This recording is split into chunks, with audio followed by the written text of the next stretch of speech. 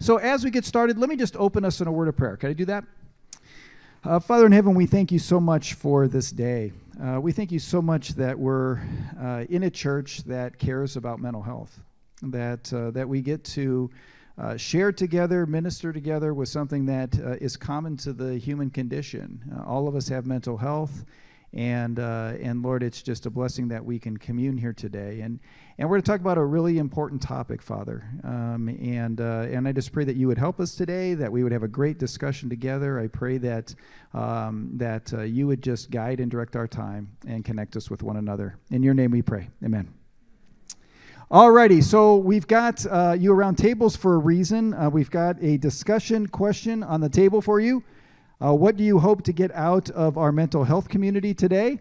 So why don't you spend a little time talking around your tables, and then we'll pull you in a little bit. Go for it.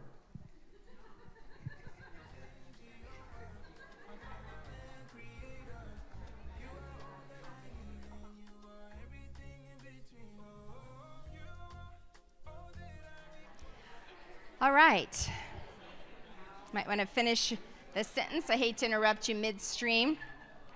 I'm Kay Warren. For those of you that are new, I went up and hugged somebody when I first got here, and she was just a little, and the person sitting next to her said, she doesn't know who you are, and it was like, oh, I'm so sorry. Who is this strange woman who's, giving me hugs? So I'm Kay Warren. In case this is your first time, my husband and I pastored here for 43 years and retired a year ago, but yes, thank you.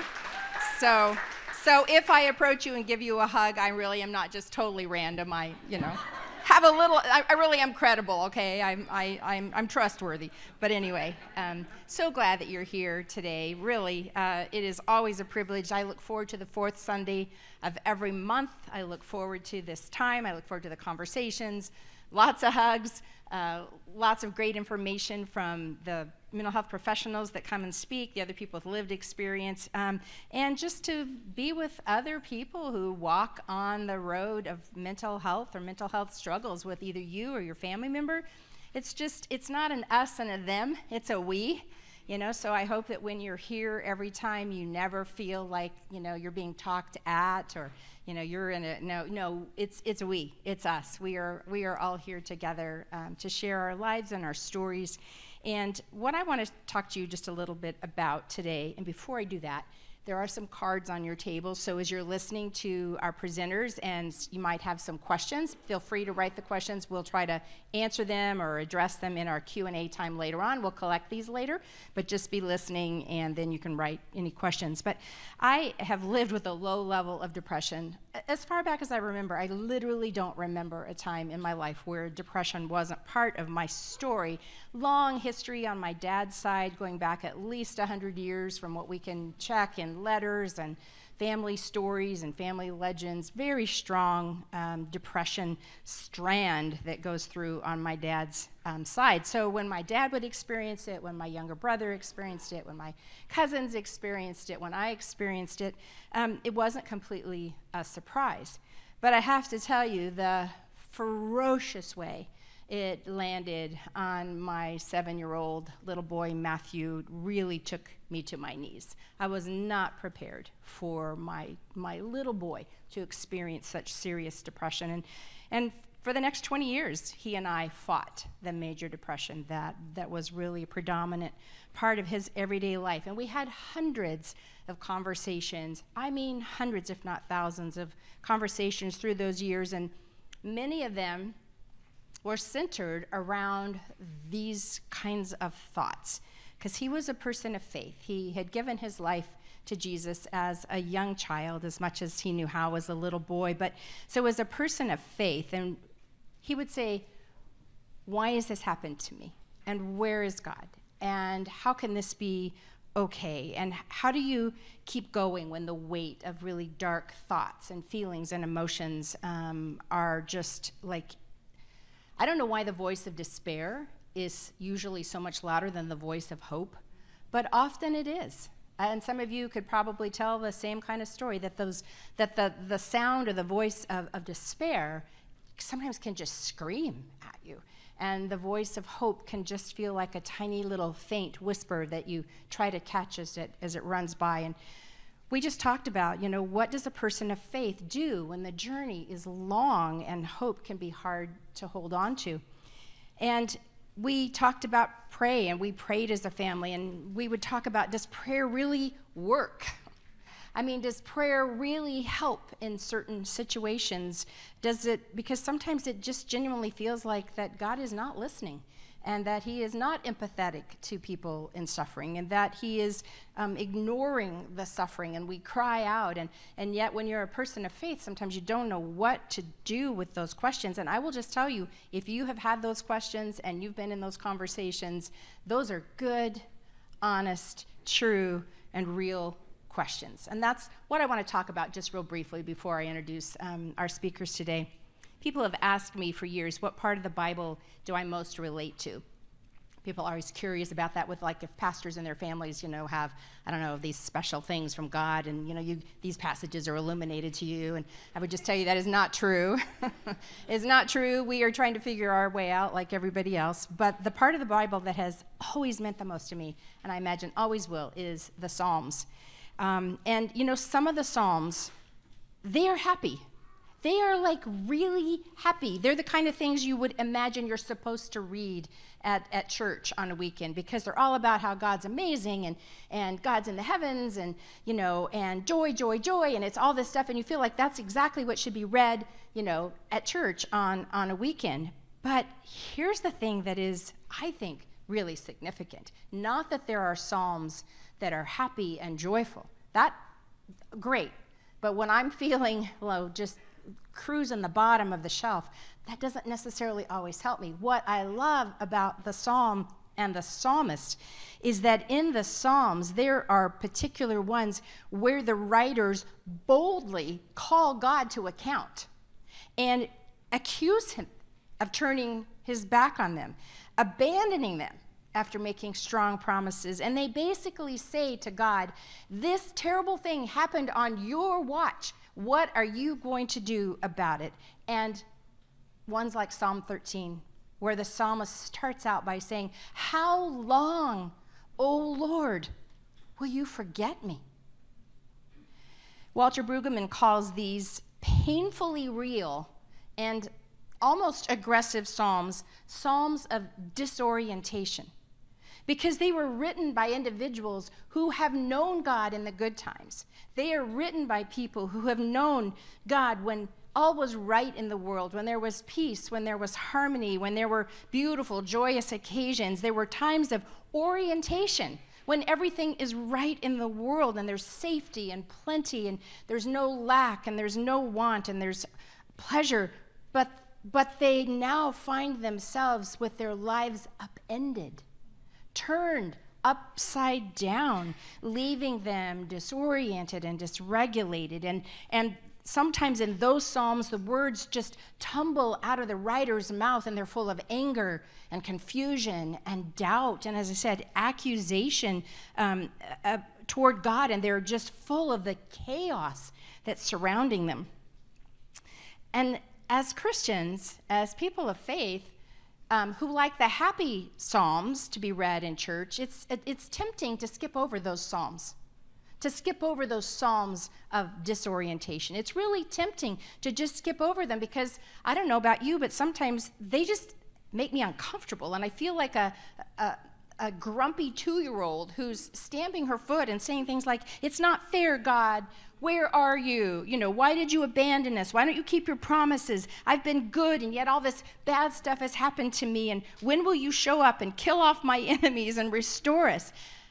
Those are the things the psalmists say. They don't just talk about how amazing life is. They talk about these other kinds of emotions. And I think what has been a new insight for me is to realize that this is not like King David. He wrote a lot of them, and Asaph was another psalmist. That those were not their private journals that were discovered hundreds of years later and have now put them in the Bible as though this was part of a biography. That these were their private thoughts that they never knew anybody else would read. When you read those psalms, you'll see little headings, and it says, written by King David for the occasion of, and there's some occasion. Or he says, this This one is to be sung to the tune of, and he lists it. These were psalms of disorientation that were meant to be shared collectively. They were meant to be shared in the worship time. They were not secret, private thoughts that David and Asaph had to keep to themselves. These were words of despair, of anxiety, of fear, of anger, of confusion that they brought to church. They brought those to church and they shared them together. They were always corporate expressions. They were not somebody's private prayer journal. What that means, and to me this is probably the most helpful thing I feel like I could say to you as we start, is this. It means we don't have to hide our disorientation from God. God, the things that we feel, the things that we're experiencing, are not just for our own private prayer journals. They can be expressed together. And when it is expressed together, it increases a sense of we belong to each other. You feel that? I feel that. That's how you're expressing your relationship right now to God. That's what I'm feeling in my relationship right now to God. And then you stop feeling like you're a weirdo or a freak or a terrible Christian or somebody whose faith is gone. No, you are a human being who, like the psalmist, is a complete and whole person. And we bring not just our joy and our pleasure and our excitement and our happiness and the good times and the times of orientation. We also get to bring those times of disorientation and confusion. And here's the key, you guys. They always brought it to God. So together, we're supposed to bring it all to God. The good, the bad, the ugly, the stuff that is a little embarrassing to say out loud, the stuff that we would really like to maybe hide our heads in shame to even acknowledge that we ever feel this or feel that or wonder this. But they brought it to God. They laid it out in front of him, and they expected him to do something about it. I think that is such a beautiful picture of faith, that the Israelites, King David, Asaph, those other psalmists expressed all of their feelings, all of their disorientation, all of their questions, all of their joy, all their ups, all their downs, brought it to God and said, please, you do something about it. And 9 times out of 10, every one of those kinds of psalms of disorientation end with, yet I will trust you. Whew. So it's more than okay and more than appropriate to speak the contents of your heart. It's required. It's welcomed. God welcomes. He's always asked to be loved with all of our hearts, all of our soul, all of our mind, all of our strength, and all of our weakness, all of who we are. So he asks us to bring it to him boldly and passionately. And so I encourage you to pray the Psalms in their entirety, all of them. Pray them all in your disorientation. And in those times of disorientation, we remind God of what he's done in the past, where he's been faithful, where we've seen him work. We remind him of that. And then we say, God, here's where I am today, and I believe in you for deliverance to come. And we say, keep your word, Lord. Keep your word. And we end all of our prayers of disorientation with an affirmation of his unfailing love, holding on to the one and only God, our only hope. And with that in mind, let me read to you the few verses that make up Psalm 13. Oh Lord, how long will you forget me? Forever? How long will you look the other way? How long must I struggle with anguish in my soul, with sorrow in my heart every day? How long will my enemy have the upper hand? Turn and answer me, O Lord my God. Restore the light to my eyes, or I will die. Don't let my enemies gloat, saying, we've defeated him. Don't let them rejoice at my downfall. But I trust in your unfailing love. I will rejoice because you have rescued me. I will sing to the Lord because he has been so good to me. Lord, you hear us today. You hear us with these raw, aching hearts and souls, bodies and minds that cry out to you. If we're not there in this moment, we've been there before, and we might be there again of that place of saying, oh Lord, how long? How long? And to know that others before us had those same experiences, those same heart cries. And we don't need to be ashamed. We don't need to be embarrassed. We don't need to feel like we are less than. We don't need to feel that we aren't really worth coming into your presence with those kinds of words or those kinds of feelings. Thank you for David and Asaph and other psalmists who put on paper for us, not their private prayer journals, but the very fact that we can bring these words together to you as one voice. And God, we say, how long? We ask that you restore us. And we say, God, I will trust you. You have been so good to me. In Jesus' name I pray. Amen. My friends, it is really a pleasure to introduce to you. Got to find my paper. It's here. It's not here. I left it. Thank you so much, Todd. Yeah, I want to introduce to you Benji Fucanan, who currently serves as the outreach chair for the Orange County chapter of the American Foundation for Suicide Prevention. He works full-time as the outreach manager for the Gooden Center, a nonprofit mental health and addiction treatment center in Pasadena. His personal journey with recovery and faith, as well as being a suicide survivor, has blessed him with a message of hope and a message he shares with the people who need it most. Tay Sisawath currently serves as a board member and event chair for the American Foundation of Suicide Prevention Out of the Darkness Walk events, and she works as the program director for a community healthcare organization and mental health first aid responder for crisis management. She has an MBA in healthcare management and is a certified mental health first aid and community health worker. Her personal journey and struggle with mental health, including overcoming life's challenges and finding meaning in the loss of her sister to suicide, has given her the opportunity to share the message of suicide prevention and mental health in hopes to break the stigma and provide the tools and resources for those in need. So please give a very warm welcome to Benji and Tay.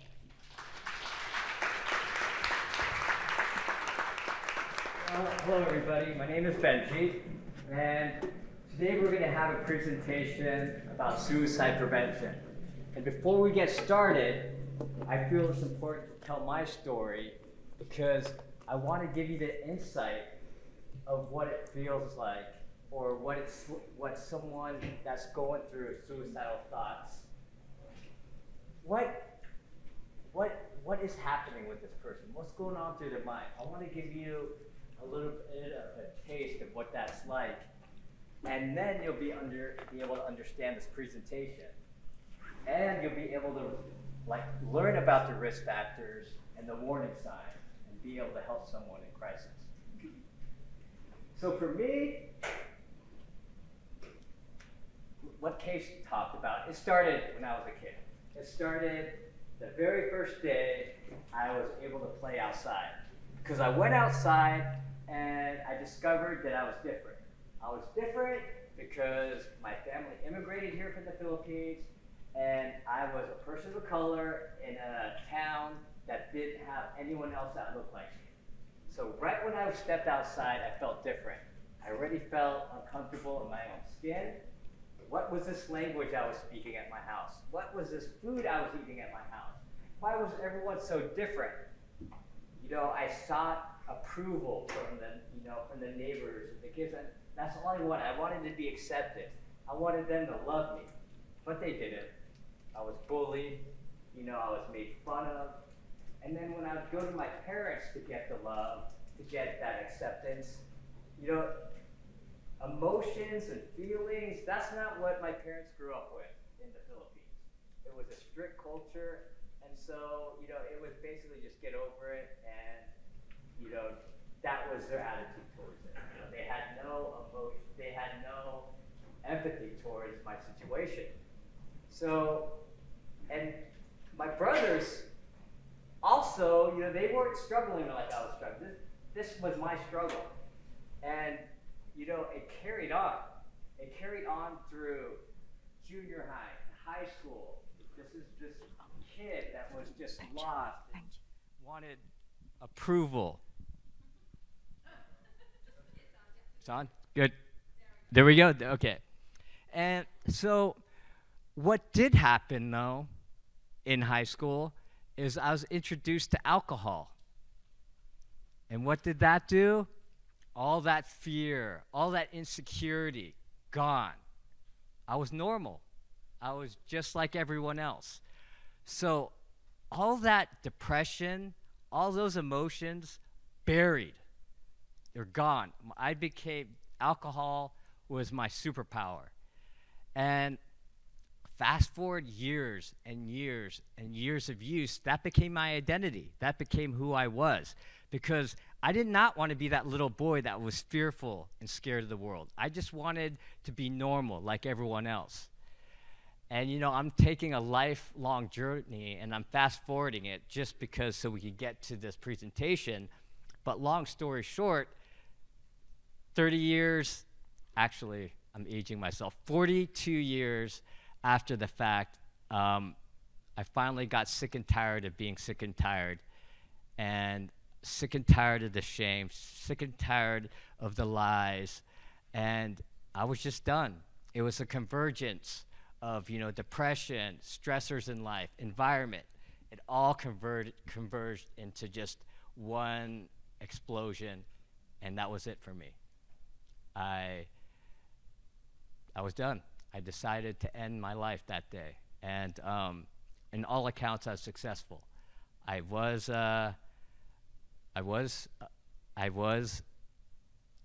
flatlined for a little bit, and I did die. And the truth of the matter was, it just wasn't my time. And I, woke up in the emergency room, and that began my long journey into recovery and trying to figure out what happened. And it was crazy because I woke up and, I started to go through this process of recovery, and now I had to feel emotions again, which I buried for so many years. And now I had to deal with these emotions and tackle them head on, and I wasn't strong enough. And I ended up going to treatment. And I went to treatment, and my therapist recognized my pain. And you know what she did? She gave me a book, and the book was called A Purpose-Driven Life. And she wasn't, thank you. She's a clinician, a licensed marriage and family therapist.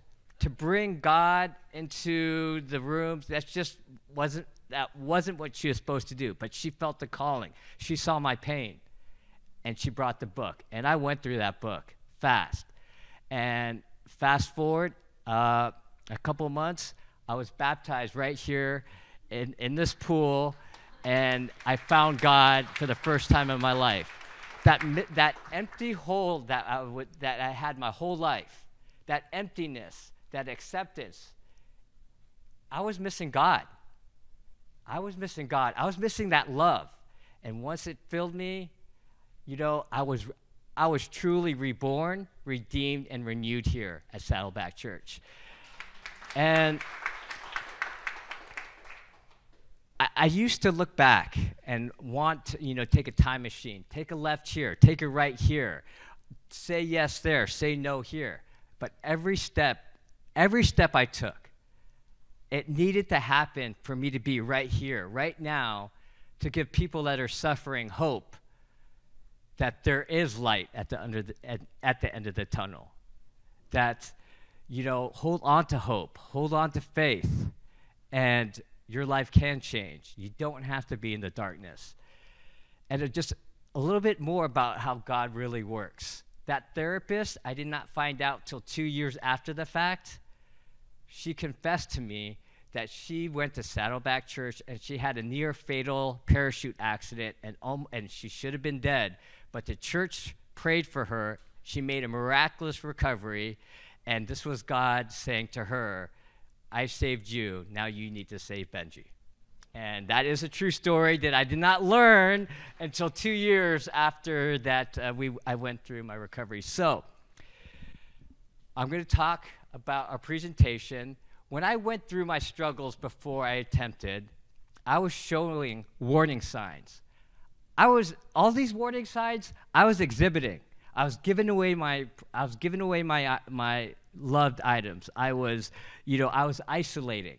I was showing all the signs, but you know what? No one could recognize it because no one was educated in suicide prevention.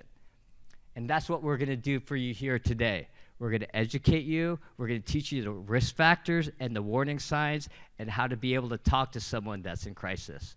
So now I'd like to introduce to you Tay. Hi, everyone. Thank you so much for having us here and making mental health a priority conversation in our community. So again, I'm Tay. I am a board member with American Foundation of Suicide Prevention, OC chapter. I'm also the walk chair for this year's Out of the Darkness Walk, October 14th, Centennial Park, Santa Ana. It is a walk. It is our largest walk, and it's nationwide. People are going to be walking with thousands of others who's been touched or affected by suicide loss. Okay, so a few things about suicide, and we want to make sure that everyone understands that suicide is a health issue. It is a very complex health issue. And through the presentation, you're going to see clearly why that is. And we also know that it is preventable. So let's get started. So look, we're gonna go through the scope of the problem. And then we're gonna go through the research that we have. Because American Foundation of Suicide Prevention is the largest private funder for suicide prevention research. And that is a big part of suicide and preventing suicide loss. And then we're going to talk about prevention and what you can do, the risk, the warning signs, and so forth. So we know that suicide ideation, like any other health issues, do have warning signs. It may be very subtle, but it may be very drastic.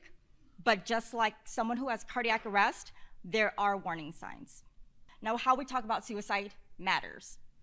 So you'll hear in the media, social media, and organizations and people that we have not gotten to yet, you'll hear them say they committed suicide, or it was a successful attempt. The reason why we don't want to use committed is because it has a negative connotation to it. It's like you're committing a crime, you're committing a sin. And it also implies that the person doing the act is of sound mind, have some kind of control when there's a loss. So what we want to use is die by suicide, end their life, kill themselves, or death by suicide. And also we want to have a first person, a person living with suicide ideation, or a person with depression. And so we don't stigmatize them, and we want to normalize what they have or what they're going through. Okay, next slide, please. Let's talk about the scope. Suicide affects every socioeconomic background. And there are research now that age groups are now being affected. And with what we know is that the majority of suicide that occurs happens 3 to 6 months after improvement. So in that, it's like, wait a minute, 3 to 6 months after improvement. So it's ongoing. Just because they tried once doesn't mean they're not gonna ever try again. So it's ongoing. And now we know, next slide, please. Worldwide, we're guesstimating, I'm saying guesstimating because it's a very, it's a conservative number, because all of the world in different cultures, in different countries, they don't always report deaths as suicide. And sometimes it's suicide by, like death by suicide isn't always so clear cut. They can, put in, in risky situations where they go. But that does not mean it's not done, under the suicide parameter. But over 800,000 people worldwide. Next slide, please. That is 1 out of 40 seconds. That's worldwide. So let's talk about what we do know in the United States. In the US, it's the 10th leading cause. That's in 2019. That is the most recent full data we have. And that's 47,511 people who died by suicide. Well, for every 1 suicide, 25 attempts. So if you do the math, 1 and then 25, that's about 1 million people a year attempting. And so, what does that mean to us? Suicide impacts everyone. It impacts our family, it impacts our friends, our community. And it impacts a little bit different because it was a decision they made. It was something that, it was out of impulse and it could have been prevented. It wasn't like a tragic accident. It was crisis mode. And how do we know about this crisis mode? How come they didn't talk to us? And there's so much guilt and impact towards it because you're left with more questions than answers. So, with that being said, let's look at our age group. Although for the last 2 years we've made some progress, however, it's still a very substantial public health issue. In this day and age, we have research. We're more open with mental health conditions. We're more open with, ending the stigma. But yet, our largest age group of 10 to 24-year-olds is the second leading causing death in the United States. Still, 10 to 24 years old. My sister was 24. She was a success figure in every sense of the word. She had the beautiful apartment overlooking the Boston Bay. We're from Boston. We parked the car in the harbor yard. So she was this pinnacle. She worked for a startup called Twitch, which is now popular. And then on August 4th, 2020, she left us. No sign, no letter, no goodbye, nothing. We did know the signs. We did know why. Try to peel it back and say, okay, well, did she show something? But even if there were signs, did we even pay attention? Do we even know what we're looking for? Probably don't. So, ages 5 to 12-year-olds is a 5th leading cause of death. If you can imagine a 5 to 6-year-old planning, thinking out, contemplating suicide in the United States, I would have to say it is a community problem, right? It's something that our family have to look at and say, there is something that we need to do. And there is also a race disparity as well. Interestingly, this is per the CDC, and this was issued in 2023. This is the from the Pediatrics Journal of American Medical Association. It shows that 5 to 12-year-olds are the age disparity were African American children, boys, from 5 to 8. However, it turns a flip switch after 13. The largest race committing death by suicide from the age of 13 are their counterparts, Caucasian counterparts. These statistics, the data that's behind it, there's still very limited data as to why, as the correlation, but we do assume that we will have more research on it. Now, The fastest growing one that exceeds traffic accidents are the ages from 10 to 14. Those are the prime years. Those are the years that are most impressionable. Those are the years that, they're starting to figure out who they are. 10 to 14, fastest growing in the country. So if that doesn't put a thought in our mind saying, we've got to save our youth, there's something there. So let's go into the research. As you know, American Foundation, we are the largest private funder for suicide prevention research. And the biggest part of it is finding the future goals. So the questions we were asking were, why do people take their own lives? Why do these kids think about it? How? Like my sister, did she break up with a boyfriend? Or did she do something? I mean, what would make them go to that point of crisis mode where there is no turning back? The thing about suicide is once that act happens, there's no going back. They can't be resuscitated. It's done. But it is 100% preventable. So why in this day and age do we still have a second leading cause of death in our youth? So why do they take their lives? So we all know it's not just one thing. It's a conglomerate of issues. It's one stressor. And I remember she used to tell me when she was really stressed out about getting her master's, she was like, it's always one more thing. And I used to wonder, what does she mean by one more thing? But it was a one more issue that she had to deal with. It was one more stressor. It was one more thing. So it was just a layered on. And sometimes it becomes so hard that it's like you're driving through a tunnel and all of these bricks are falling down on you and the weight of it.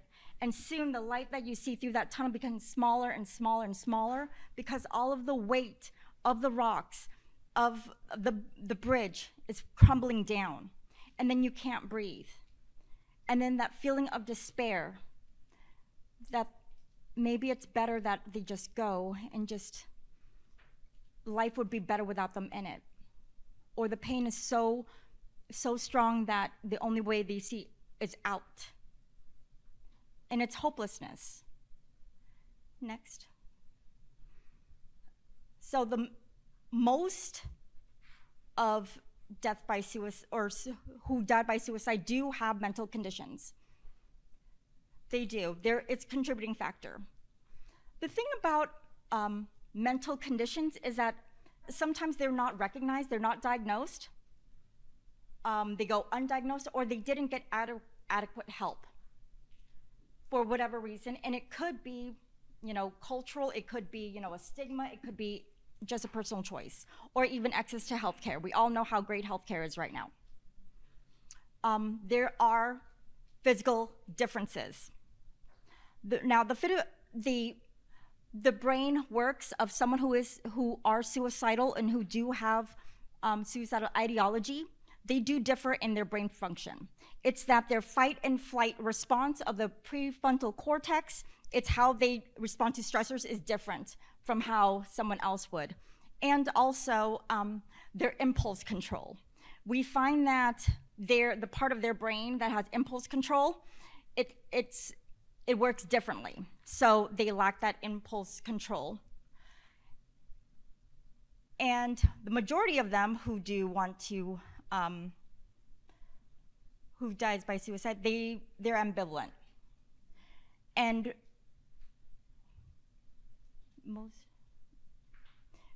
part of them want to live, the other part want to die.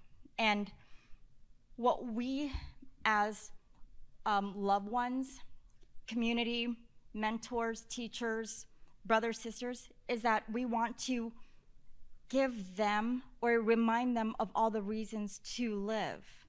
And that would distance the reasons that they want to die. So if we can make a little bit of that remembrance, a little bit of time, and then a little bit of space, a little bit of a sweet reminder, encouragement, that actually decreases the want, the feeling, that feeling of impulse, like I'm gonna do it now, it subsides. Because research does show that the ideation, suicide ideation, is very fleeting. It's temporary. It's either 30 seconds, even up to a couple hours, but it's fleeting because of time, space, and of course, reducing the method, their access to method of what they want, like how they're gonna do it. Now, when we talk about, okay, for us to want to help someone, what do they see in their perspective? Benji has shown his perspective, and it's spot on. He is a case study because it's the fear, the hopelessness. And crisis mode, when we understand their perspective, it'll help us in understanding what to do next. Because like many, those who understand, like working with someone who's in crisis mode, you yourself have to show that you're calm, but it's like you're a duck in water, like you're calm and you're trying to level with them, you're calming them down, but then like the duck is like swimming in the like below the water, no one knows. That's pretty much what it is. But it helps us understand their perspective, and when they are at that crisis mode, they will not think clearly. There is no clear thought. Now, just imagine if you can go back in time, you can think of the most physical hurt time you've ever had, like you broke a leg or, wisdom tooth taken out. If someone asked you for your like directions to your house, would you be able to give it in a clear, concise manner? Probably not. That's the same thing as a person in crisis. They will not think clearly. They will only have that zeroed in, this is what I'm gonna do, there's no way out, and that's where you gotta, quote unquote, talk them off the ledge, maybe figuratively or literally. So now that we know, like if we understand the perspective and we hear from, survivors, then who's at risk? Because we're talking about like age groups, we're talking about, we've touched on groups, age groups, world. Well, we can look at the risk factors. There are risk factors, just as we know that there are protective factors, and we'll go into that once we go further along in the presentation. But the risk factors, there's health, historical, which is family, background, genetics, and then environmental. So all of these, they're not to say there are the risk factors and combination of other factors do increase the chances of a person of whether or not they're gonna be suicidal or if they're gonna take their life. And so let's go into the health factors. Mental health conditions, we all know. 1 out of 4 adults will be dealing with mental health conditions. And as of 2023, per the National Council of Mental Wellbeing, I believe it's 1 out of 5 now that are diagnosed with one of the 5 most common mental health challenges, which are depression, bipolar, anxiety disorder, eating disorder, and then the next of kin is personality disorder, psychosis, PTSD, and substance abuse. So those are pretty much the common denominators when it comes to health factors as screening. So the thing about substance abuse is that it doesn't necessarily mean the person's gonna be suicidal immediately. It's that they do this prolonged, death. It's like they put themselves and they do things to themselves either to numb the pain, but eventually they'll get there. And so it's like a prolonged suicidal ideation. So depression and anxiety disorders are the most common that are associated to suicide deaths, but not to say that those are, like all of them are.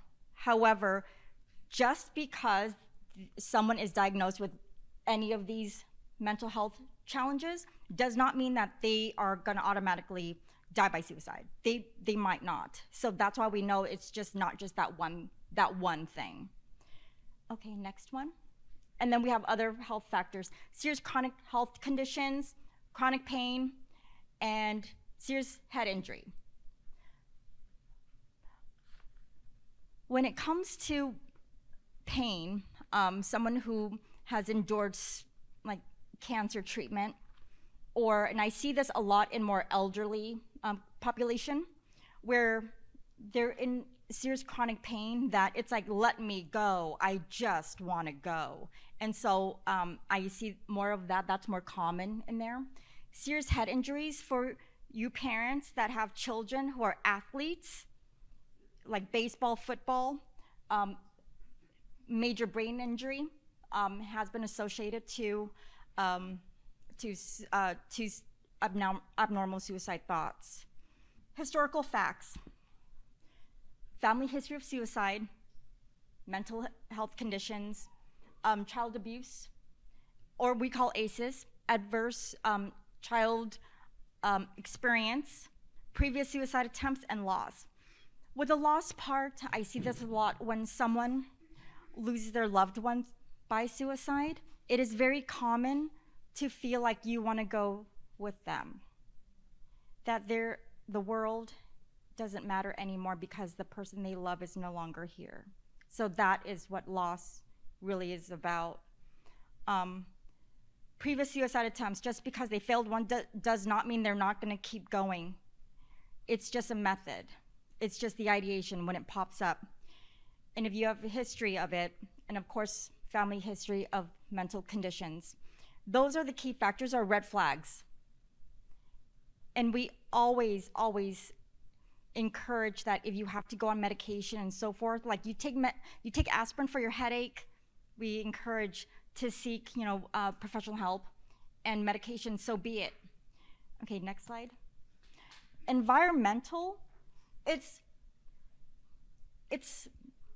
environmental, like it's very like extreme in ranges, because everyone takes stress differently. Some people can take high stress, some people can't take much stress. Well, it's mainly like the excess of lethal means. So if you know that the person has the ideation of how they're going to do it, when you limit their access to it, it reduces the chances of them actually going into that, doing the deed.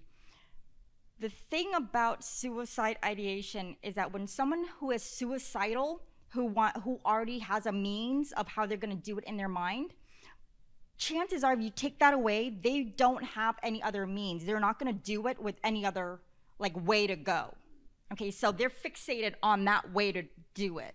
So if you decrease that, you eliminate that, like you put the firearms away, you lock up the pills, you don't leave them alone.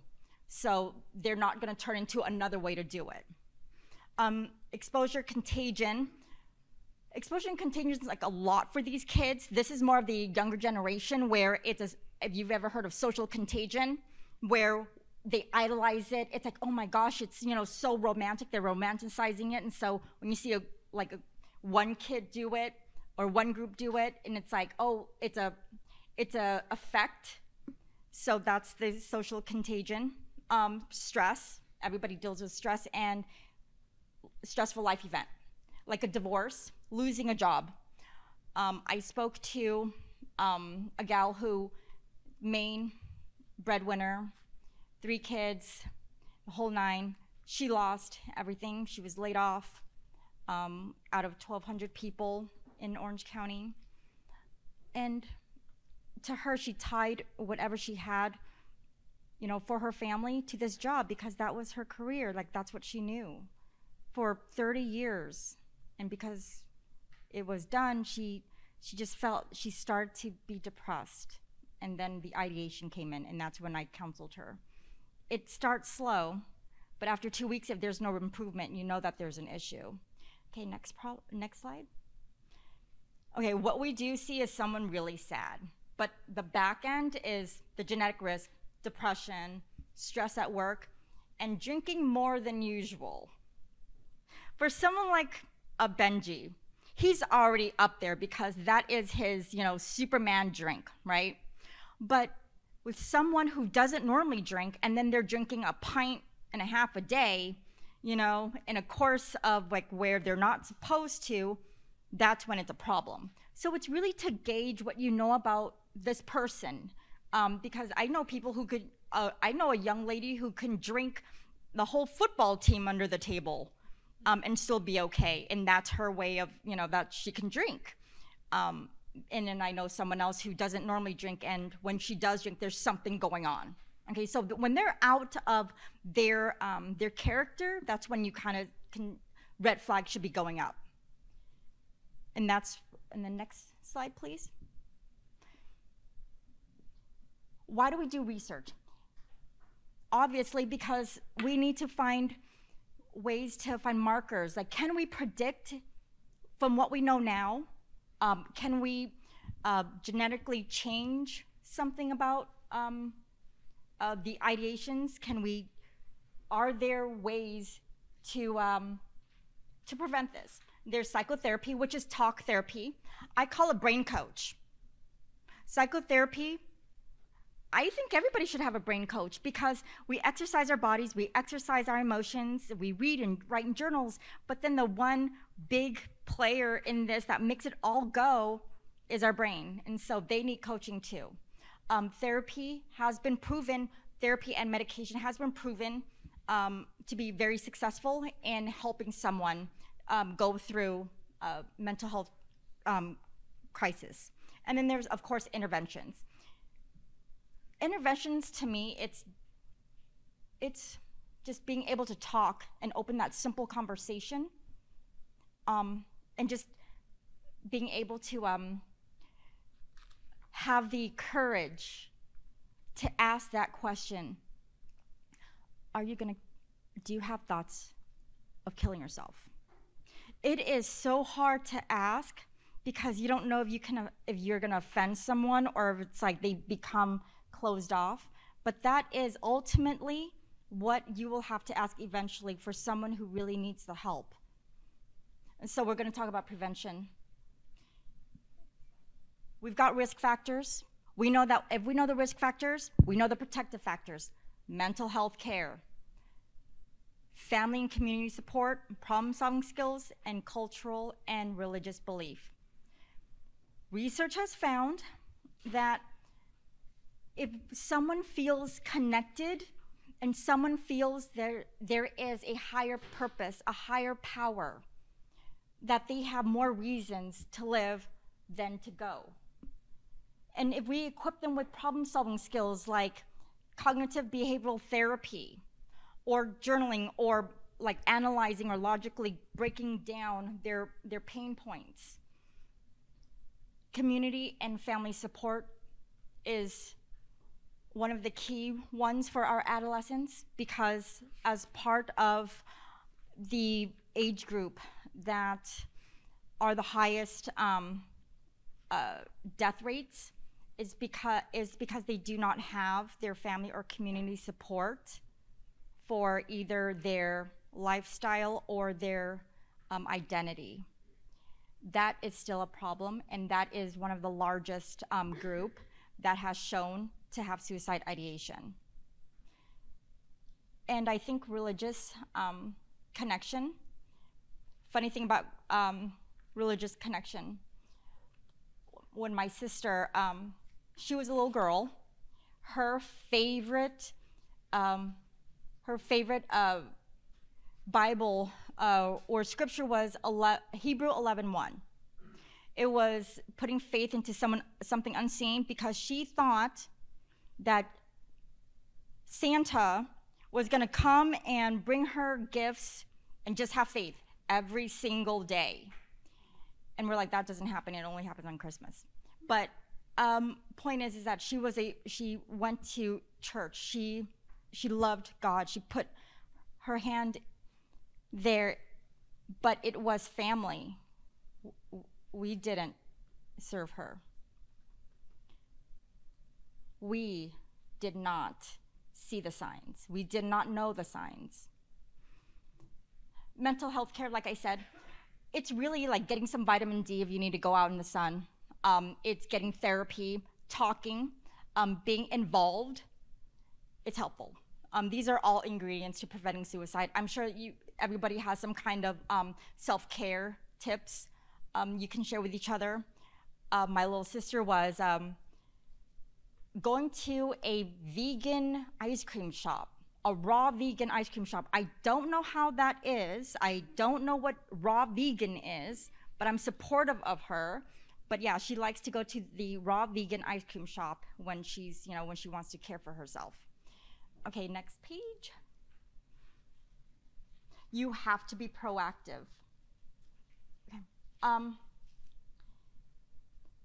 You have to be proactive because you are the only one who's your own best advocate. No one can advocate for you because you can see a lot of therapists, you can see a lot of professional help, and they can also prescribe you medication and different types of therapy, but you're the only one who knows what works for you.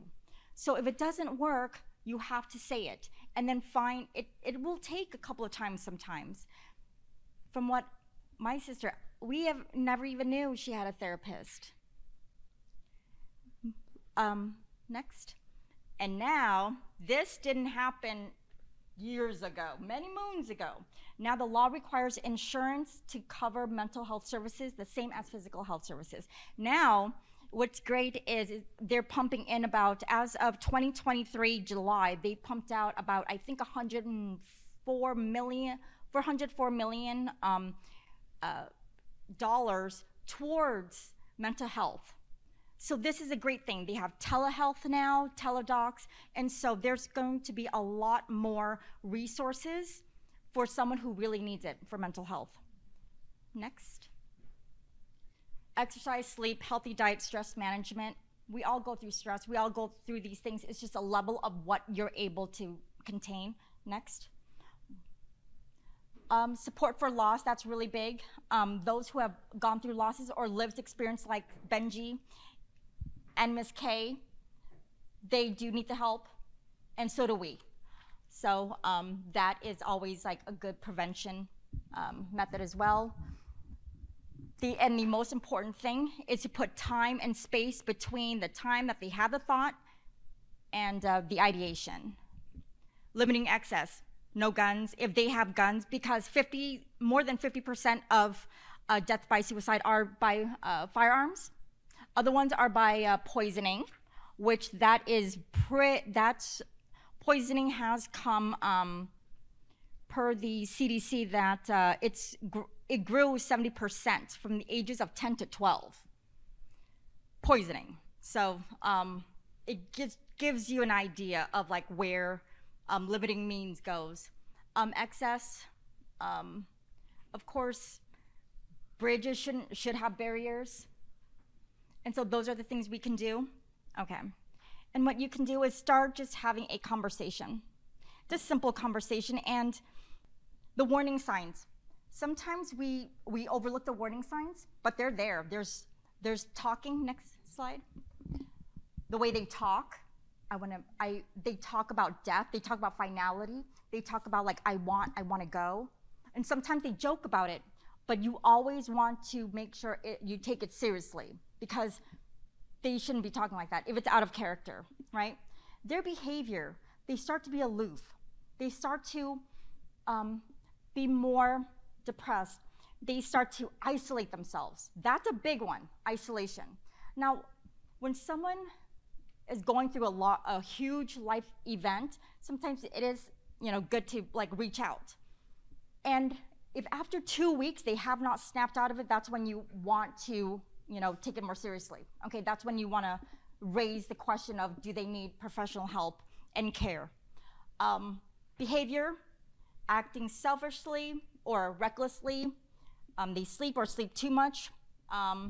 Benji giving away stuff, looking like clever ways to kill themselves. Again, it's putting the car in the garage. Withdrawing from activities, the things they used to love, they don't love anymore. Next one.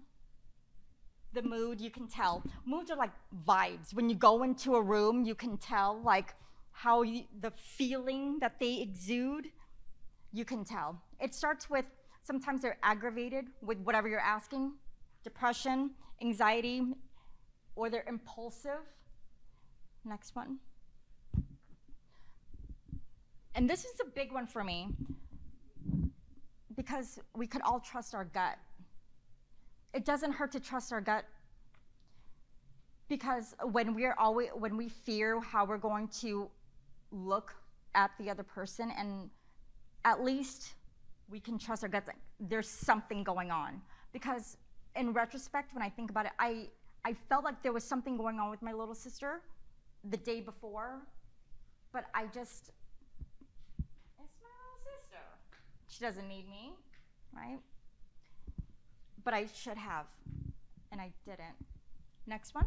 And this is a great way to start. When we talk to them in private, we want to take them to the side where no one, would know. And then we want to listen with empathy and non-judgmental listening. We don't want to fix their problems. We want to avoid doing anything that would trigger them. We want to minimize their We don't want to minimize their feelings because what they're feeling is their feelings, and we don't want to say, well, you shouldn't feel that way. Or my father says, we don't have those problems. So, this is a huge thing. If possible, if you are the person that is there with them, stay with them. Because, of course, I don't think you'd want to, unless you're in the middle of danger and they're in the middle of the act, that's when you call 911, but you want to stay with them. You want to help them, remove themselves from the dangerous by lethal means, and then help them get connected with a professional. Next. And then that is the support. However, 2 years ago, we got that 988 number. It's just 3 digits. You can even text it. There are licensed counselors on the phone. Also, great news, next. For emergencies, 911. They're probably not gonna like it, but of course, that's when they're in the act of. The good thing about 911 is that the mental health first aider training are being extended to all law enforcement. So before they start arresting people, they now know how to de-escalate. They learn how to, they are now also mental health first aiders as well. So that's a great thing. Firemen, nurses, first responders are now having this training. This is the first training because now we realize that mental health and suicide is kind of a big deal. Next one. So ultimately, all we want to do is create a culture where we're smart about mental health and that we're more comfortable talking about the realities of our mental health and what that means and what we can do to help others, to save lives. Because that's how I got started. In my past life, I was a VP for a fintech company. It was international. I did not know anything about mental health. It doesn't happen in our family. When I lost my sister, August of 2020, there was a denial. It was like, wait, we thought, someone broke into her apartment, all these things. And then when we found out that it was self-inflicted, we don't have those problems. And so we're like, okay, maybe it's a fluke. And then I wanted to research it, and that's how I got involved, because I prayed. I prayed so hard to God every single night. And I said, please give me direction. I need grace. Please give me grace. And one night, I'm thinking, Orange County, American Foundation of Suicide Prevention, volunteer. You'll get to learn everything about suicide prevention. And then I made it a mission. And I pivoted to healthcare. And I became a volunteer as a community health worker for the homeless who are struggling with mental health. And my biggest thing is I don't want this a simple conversation to slide if we can save lives. And I don't ever want anyone to ever lose a sibling, a loved one, because we didn't take that action, because we were too scared to ask. And now I hope that from this presentation you found some resources and something to take away. Thank you.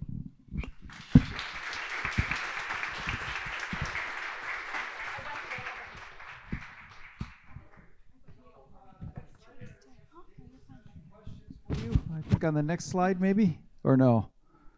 There it is. All right. So just pick one of those questions, discuss it around your table, and we'll pull you in a little bit. Okay? Go for it.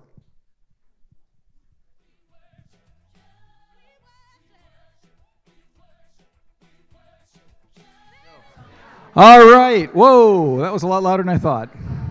If you weren't awake before, you're awake now. All right. So we're going to do our panel discussion now and try to get at some of the questions there. Do you want to start, Kay? I'll let you start. Sure. I wasn't expecting it. Oh. Is it possible to overreact? If someone says they're thinking about taking their lives, and is it possible to overreact? Sorry, give you the mic. It's on. It is not possible to overreact. It's always safer to be on the safe side. So let's say you're overreacting, right? The conversation is being made. So never be afraid to talk about it, or because if there is an overreaction, let's say you're talking to your child and it is a blatant overreaction, but you are making the attempt to talk about it. And so if the child or the loved one has been thinking about it, they see that you're someone that can be trusted, someone that you can talk to, and someone that actually cares. Because that's the biggest part, is caring. And by reacting or overreacting, you're caring. Just as a mom, I just was thinking, I think the danger is more the other way. Underreacting, like, oh, you're such a drama queen, or you think you got problems, you wait till you're my age and then you'll see where problems are. I'm particularly like to teenagers, so I think that sometimes we can go the other direction by being dismissive and minimizing when someone, especially a child, is telling you of their pain or their struggle. It's really probably more, I don't know if it's more likely, but I would just say avoid underreacting as much as falling apart and like, oh, you can't do this. You can do either. The empathetic, kind, listening, wow, that must be really hard. I am with you in this. You are not alone. We will get the help that you need. That is a much better approach than, oh my gosh, you don't know what problems are, which I actually have had parents tell me. And I want to grab them and just say, please don't do that to your kid. Please don't do that to your husband. Please don't do that to your wife. Please don't do that to your mom, your dad. That's not the way. Sorry, I really feel strongly about this. Go ahead, Todd. Yes, absolutely. So what do you do when someone has, let's say, a diagnosis and maybe they're struggling with suicidal ideation, but they don't want to do anything about it? Like, they don't want to take the next steps. They don't want to do anything. That is actually very common. It's more common. It's about 40% of individuals who do have those ideations who will not take the steps.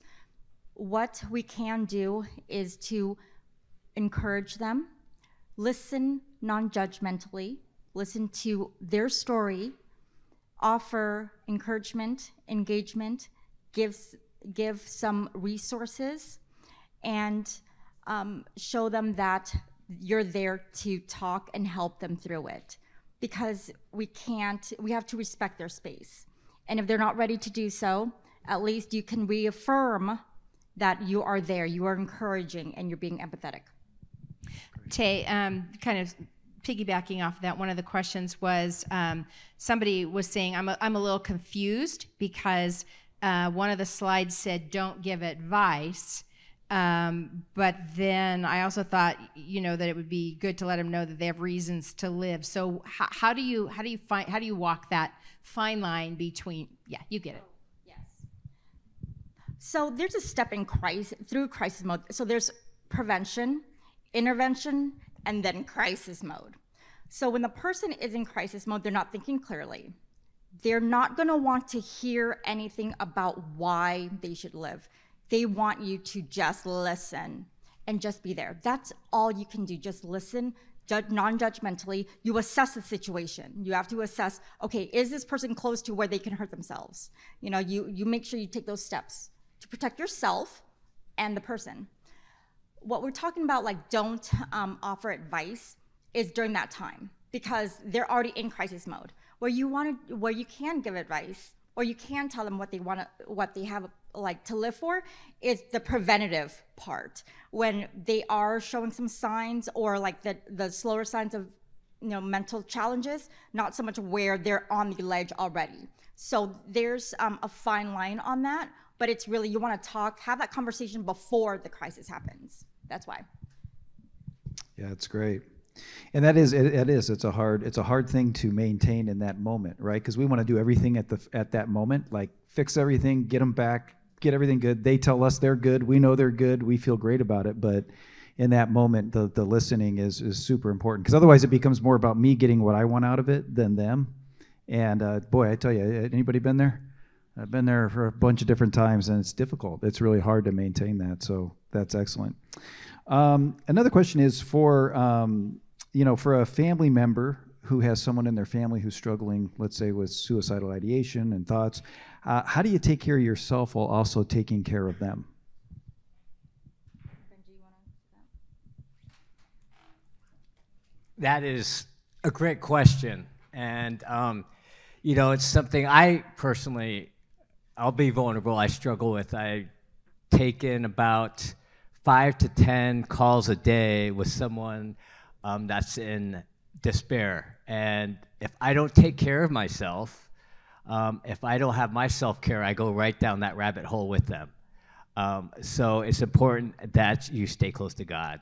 For me, and this is, advice, this is what works for me, is I'm always connected. If I'm always connected with my higher power, which identifies Jesus, then I'm filled and I can share that love. If I'm empty, then I start to go down. So it's eating healthy, it's having a spa day, taking care of yourself, putting your air mask on, exercise, walks, just taking a break, being quiet, listening to music.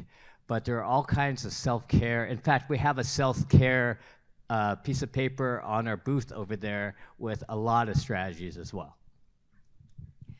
Can I just answer, just as someone who lived for 20 years with someone with serious suicidal ideation, and the number of times that I stayed awake, and I called it my worry chair, because it just felt like nights were always the hardest. I don't know if that's true, but nights were just always the hardest for Matthew.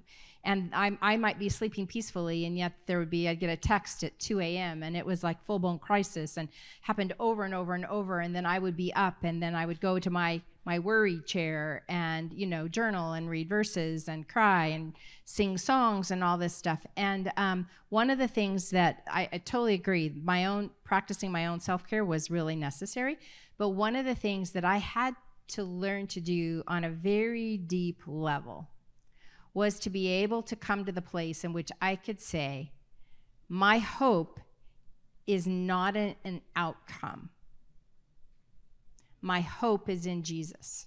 I can have hopes for my son, but my hope is in Jesus, because at some point there has to be a realization that you as a family member, you as a friend, cannot be with another person 24 hours a day, 365 days a year. That's impossible. And so you can't control everything. And letting go of that control at a very deep level is wrenching.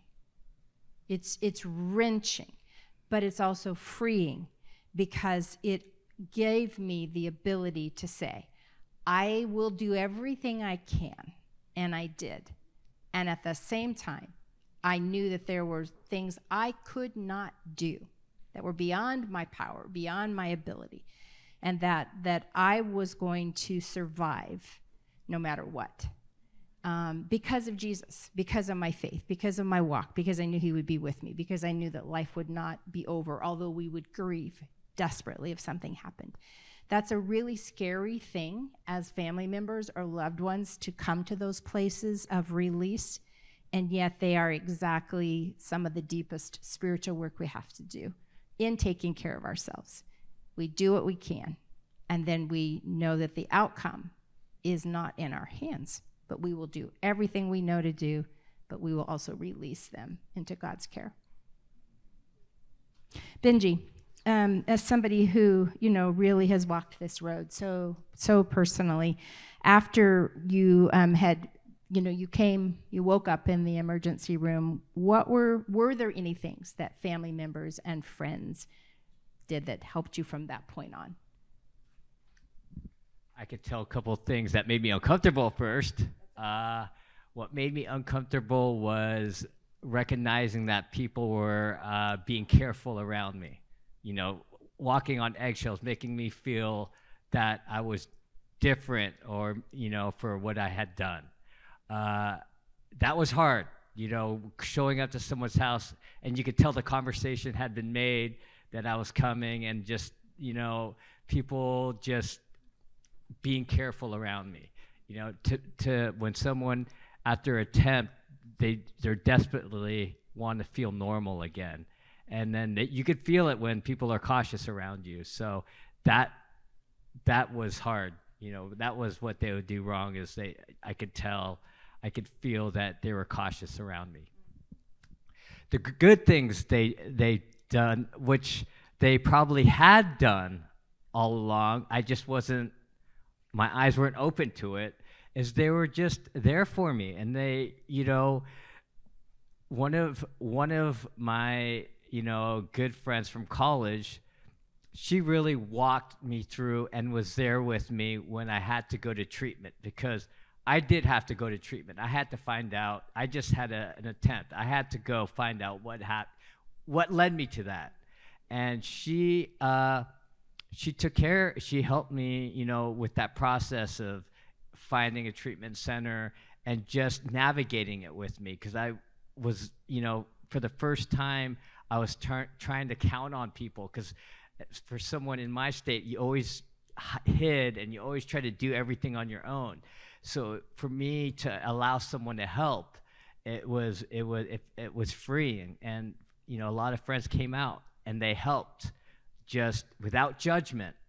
They helped me, get through it. They visited me when I was at the treatment center, and they just looked at me, and then they just talked and they listened.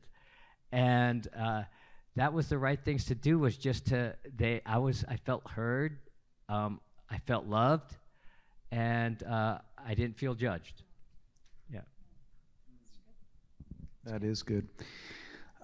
Question, so one of the questions that was asked, how would you approach a family member about concerns you have for another family member? Like maybe it's it's your daughter's, daughter, like your granddaughter or something like that. How would you approach them about it, especially if they might be defensive about it, or maybe, like Kay was saying, don't really see it?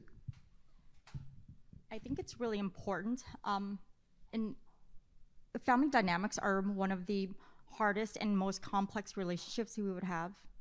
The last thing we want is to step on anybody's toes, because they begin to alienate us. That's normal human behavior. What I really wished, though, that my mother did was to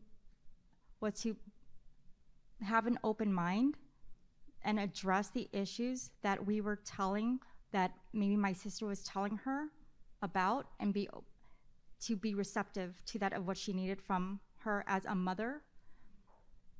We didn't know much about, we thought the relationship with my sister and mom was fine, until her journal was found after her death. And there was tumultuous, just mental challenges that she had to adjust with mom, that mom just said, stop thinking about it. Or, why do you have to think about it that way? You think you have it bad? And so that broke down the barrier of communication. So in this case, because it's a grandchild, I think slowly addressing the problem, not so much head on, but showing maybe some more education, some more resources, just to link those two together. Because as a parent, you'll never see our child as being anything, and then our grandparents see something like wrong with us. Like, oh yeah, my mom noticed that my niece had missed one leg was shorter than the other when she was 3 months old, and the mom didn't even know. So there are things that grandma can see because of life experiences naturally than mom would. So I think addressing it, not head on, but having resources and having an honest conversation about where they're at would have to be, because ultimately that conversation will need to happen before it spirals into something that's non-controllable. I would, cue off of that and Benji, and just say, so what are some specific steps that a friend, family member could take if someone expresses the desire to take their lives, or you just get the clue that things are not going well? What are some specific things that you would do to help somebody in that situation? So if that happened to me,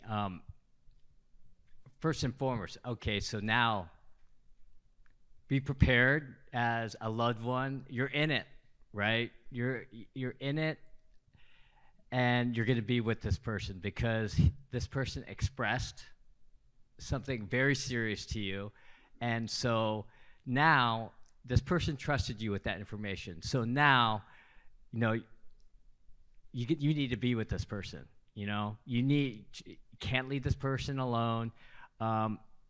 So that's number one. Be ready. Now this person counted on you to be there, so you're going to be there for this person. So there are a lot of things you could do. If this person reached out for help, first and foremost, you have resources. One of the resources is 988. Now, you call 988, it's not going to be a dispatcher on the phone. This is going to be a licensed crisis counselor, and they can help you, talk you through it. I've used 988 many times for loved ones and random patients. You call them, and then they could take it over, and they are professionals, and they could talk your friend or loved one through it. And if they can't, and they feel this person is a danger to themselves or to others, that's when emergency personnel will be sent. But first, if someone's asking for help, that's the first thing, because it's easy to remember, 988, and you can text it, 988, because that reach out, that trust that they're coming out for you for help, take that as a blessing, and now, take some action. Great. And also in Orange County, we have some mobile units that are Be Well. Christy, if you have questions, Christy, just raise your hand. Christy works at Be Well, and there's at the Be Well campus in Orange, there are also mobile units that don't involve law enforcement automatically. If you call 988 or 911, not 988, but 911, you're going to get law enforcement will be involved. And you just need to know that, because that it can be frightening, it can be traumatizing. It's also necessary sometimes.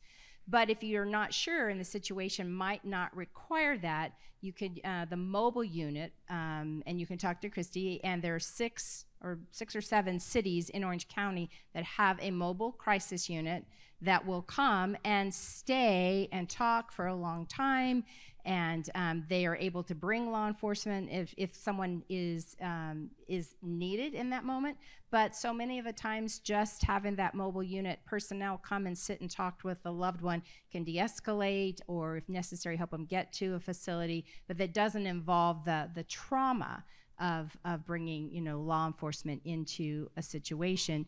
And then there's also the crisis assistance team. So if you call and you need an assessment that uses law enforcement as well as trained mental health personnel that can come, so that there are options. You want to add to that? I saw your hand. I also forgot 211 is OC links, and because it's going to be hard to remember, Be Well. 211, they have Be Well's info, so they're trained to know. Oh, this is happening. Where do you live? Be Well can help. Kay, does Saddleback have any resources for someone, like if my brother came to me, is there someone I could call at Saddleback if I didn't want to take it there just yet? Yeah, absolutely. We have minister of the day, so we have ministers that are on call. Okay, so we have someone who's monitoring our phone here, 24/7, in the middle of the night we're not sitting by the phones, but anyways, we monitor the calls that are coming in, and our pastors and staff are trained on all of that. So to be able to direct people to what their next steps are, to talk to them about what's going on, and to also kind of assess and take the proper action as well. So absolutely, we connect with all those numbers you talked about too. Because I was talking specifically in crisis, but what if we're not in crisis? Does Saddleback have resources, to start the process of, like therapy or counseling? Oh yeah, absolutely. Well, we also have our church counseling that we have. We've got, on top of that, we have support groups. So we have our various support groups for those living with mental health issues and family members of. So yeah, we've got a whole bunch of different things to walk a family through that. Christy, if you are a family member and you would like to be part of a support group with family members, Christy and her husband lead that. DJ leads one of our online for people living with mental illness, and also support groups. So there's people right there that you can talk to, Yep, and we have those groups online and live. So there's the option too. So if someone's a little concerned about not coming in, but they'll go online, we've got them online for them too. So absolutely, it's great. 2 books I wanted to mention. Yep. That one of them is called Loving Someone with Suicidal Thoughts. Fabulous book. I wish that it had been around when Matthew was alive, because it is just super practical. It's super helpful. Loving Someone with Suicidal Thoughts by Dr. Stacy Friedenthal. And if you just get the Loving Someone with Suicidal Thoughts, you'll get the book. But it's not, you don't have to be like a scientist to be able to understand it. It's just written for average people. Really, really good information. So that would be if you have someone in your life who struggles with suicidal thoughts. If you are someone who struggles with suicidal thoughts, there's another great book called, in fact, we had her speak here before. It's I Love Jesus, But I Want to Die. It's a very stark title, but I'm telling you, it's a really great book. So if you have suicidal thoughts or suicidal ideation, that is a super great book. And if you love someone, then the other thing. And then somebody asked a question. Maybe Todd, you ended up with it, but it was, I don't necessarily call myself a Christian. I'm open to all sorts of faith. Is there, anyhow, you are welcome here. You can ask us anything. We will be glad to walk with you through the life journey that you are on. You do not have to call yourself a Christian to receive the help and the love and the counsel and the care and the support that might be helpful for you. Yeah, that's absolutely right. And even our church counseling, you don't have to be a member to get church counseling here. So if people come from the outside, that's great. We want to help, so that's what we're here for. So. Now, if you're in an intimate setting and someone comes to you, like a friend, family member that says, hey, I'm in a tough time and I'm feeling, like I just don't want to be here anymore, like everything's too much. A great question would be, how long have you been thinking this way?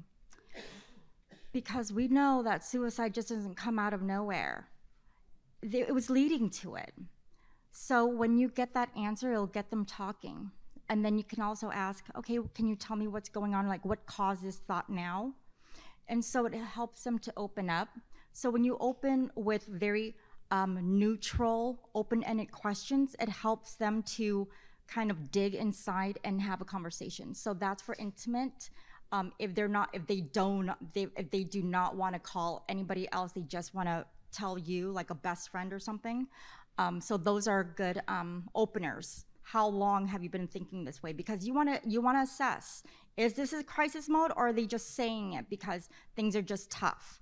Because it happens sometimes. So that'll be a good assessment. So a lot of open-ended questions, no judgment, and I think that helps a lot too, because that like really de-escalates a lot of those talks. Great, thank you very much. Well, hasn't this been great? Yeah.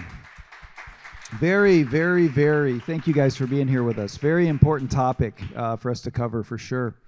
Well, a couple things. First off, we do have giveaways. I got 2 bags to give away here. So there is a green card under your seat, not green bubble gum, a green card, okay, that will look just like this. Let's see who's got Feel those. free to look under your neighbor's chair, too. And you can look under your neighbor's chair if you have no neighbor. As long as they're not sitting in it. All right, there's one right there. Woohoo! Come on up. Yeah.